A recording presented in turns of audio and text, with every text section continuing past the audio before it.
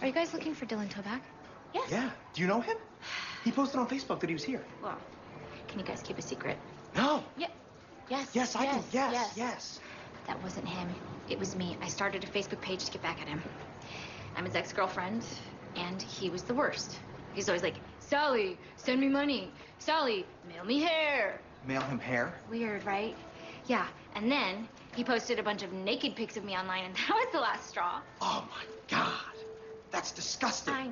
Naked pics online? Where? Where did he post those? I don't know. One of those disgusting ex-girlfriend porno sites. Oh, those disgusting ex-girlfriend porno sites. I mean, there's so many of them, though. Which one? Okay. Which one did he post it on? Do you know where we can find him? Oh, I can give you his address. I don't give a shit. Really?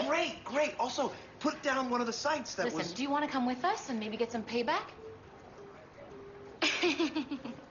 Well, here's the thing. He's never actually met me.